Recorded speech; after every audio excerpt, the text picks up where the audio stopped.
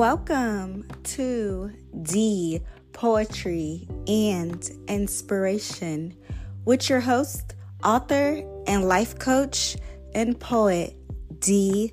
Evans. Enjoy.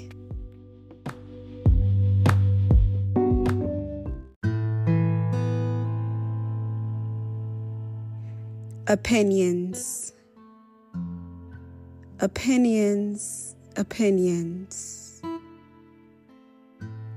Everyone has opinions and thoughts, perceptions of what it should be, of what they think it may be, versus the reality of what it really is. Perceptions displayed, but perceived in a variety of different ways. We view things based on how we were raised. It will never be equality in the way we see things. No one will ever have the same mind or same view, because we all are different when it comes to concept. But there is one way we can all be yoked and on the same accord, within the same page of logical thinking, rational thinking. If we turn the page within the Bible, follow the laws, the commandments of what the Most High has set upon us, we have a chance to maybe view things the same. But then again, that's still based off spiritual levels of knowledge and wisdom. Because even in that sense, we all don't have the same understanding. But we all know and understand the golden rules, which is keeping the commandments and the laws so we can live an eternal life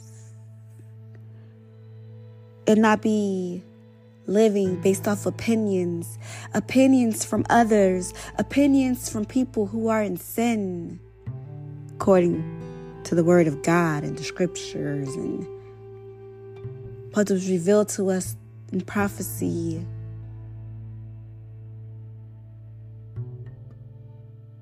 When we allow these opinions of others take control of us, it ruins our purpose, the alignments of who we were destined to be.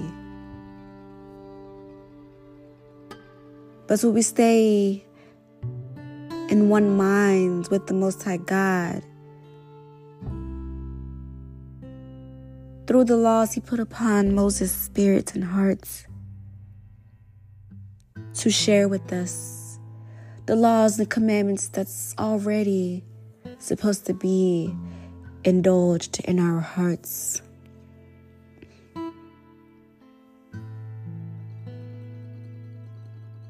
We can endure and focus on the narrow path. The narrow path, because we are all subjected unto our own salvation.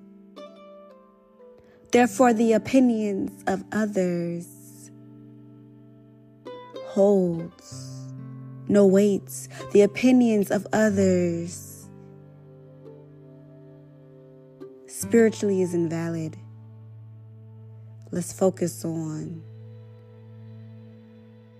the facts of life. Keep thou commandments of the Most High God so we can live. For that is the duty of man, not following the opinions of others.